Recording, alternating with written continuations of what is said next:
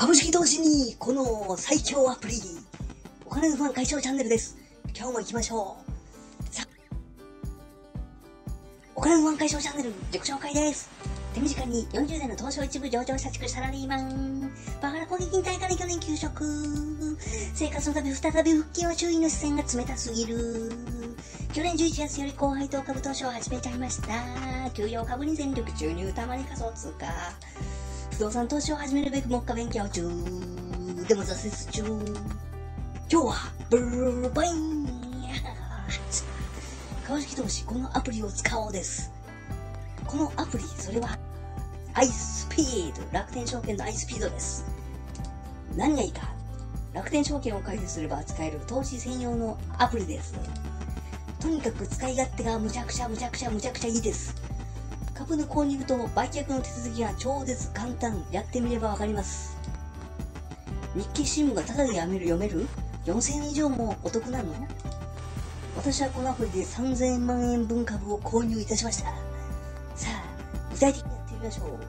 小道寿司の株を購入しちゃいましょう。これは iSpeed の注文するところの、場面です。そしてここでですね、注文の画面を出して、現物の取引の現物買いっていうのを一番上に赤いところありますよね。これをクリック。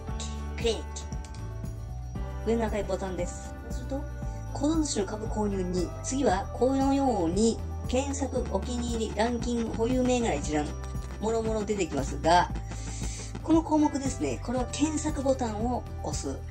そして、小道寿司もしくは9973を入力。そして市場は東証でもちろん OK。数量は1単元からですから100入力。価格は成り行きが最初は分かりやすくていいと思います。指値をやると通らない場合購入できません。ですからある程度慣れてきたら指値で行ってもいいかもしれません。約定代金は4900円。小道寿司は1株49円ってクソクソ安いんで4900円で購入できますので、これでやってみたということです。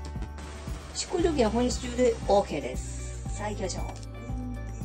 そして、すべて入力を完了したら、取引暗証番号を入力します。これは4桁を事前に設定してあります。そして、確認画面で注文するを、これ赤いボタンですね。クリックしたら、これで完了です。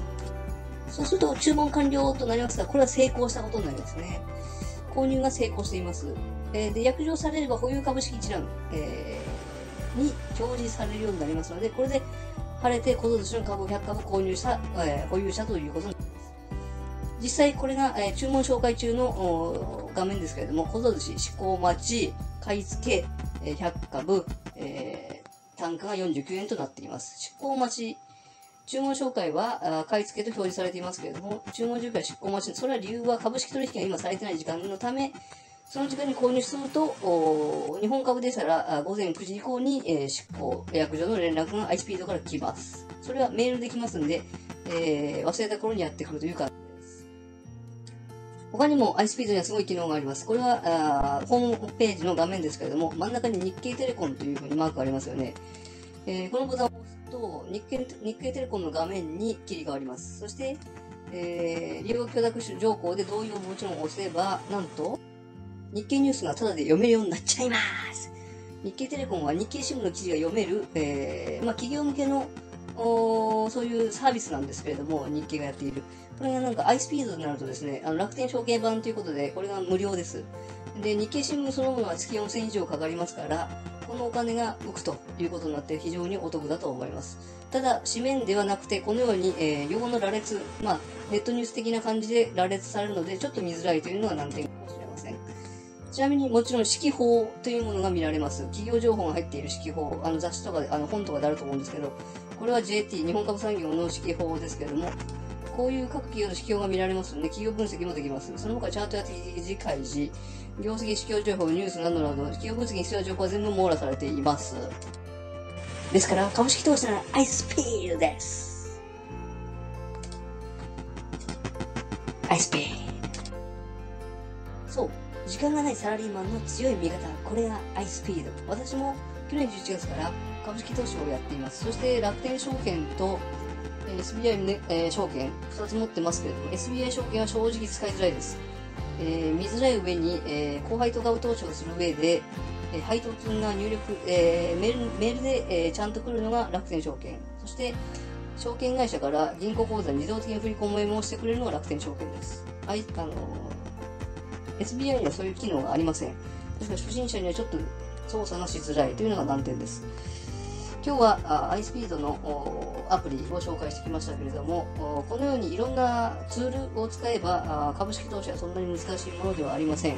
ですから皆さんもサラリーマン、特にサラリーマン、お忙しい時、サラリーマンの皆さんはぜひこういうアプリを活用して株式投資始めてみてはいかがでしょうか。バインニャー。今後も私はこのお金の不安をなくすため有益な情報をお伝えしていきたいと思っています。お金の不安をなくせば自由な人生がより送れると思っています。そして世の中は今情報で溢れていますから、知るか知らないかで大きな違いが出てきます。知っていれば誰でも簡単にできることもたくさんあります。知るか知らないか、ただそれだけの違いなので、お金の不安をなくしてより自由に、より笑顔で、より家族と共に楽しく笑顔な人生を歩んでいきましょう。もしこのチャンネルお気に入り召されましたら、チャンネル登録の方もよろしくお願いいたします。それでは今日のこの辺で、おさらばおさらばおさらばららららららららららら今日。